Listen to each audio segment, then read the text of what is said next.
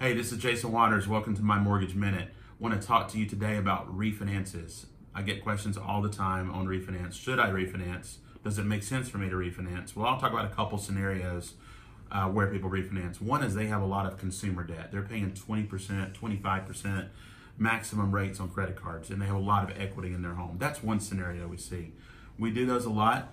What I always say is be careful, because we would love to get you out of that 20% and into a 4%, but cut those credit cards up when you're done, because I don't want the cycle to keep repeating. So we got to break the behavioral cycle at some point.